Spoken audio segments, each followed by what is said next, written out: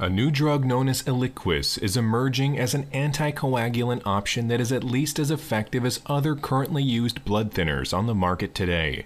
This new drug could also be better at reducing major bleeding, according to a recent drug trial published in the New England Journal of Medicine. Eliquis is capable of blocking a key protein known to clot blood and prevent thrombin and blood clot formation. Acute venous thromboembolism occurs when a blood clot forms within a vein, typically in the leg. Patients who suffer from deep vein thrombosis can also develop a pulmonary embolism that can become life-threatening when a blood clot blocks one or more vessels in the lung. The drug trial known as Amplify was a double-blind trial that included over 5,000 patients with venous thromboembolism. Close to one-third of those patients had a pulmonary embolism at the start of the study. Eliquis was evaluated in the trial as a single agent and was compared to current standards of care. The study results demonstrated that Eliquis was able to achieve similar progress in reducing venous thromboembolism or death related to the condition.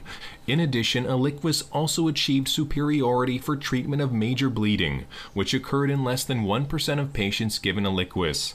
1.8% of patients receiving standard therapy experience major bleeding. In the U.S., Eliquis is currently approved to lower a person's risk of stroke and systemic embolism among patients with atrial fibrillation.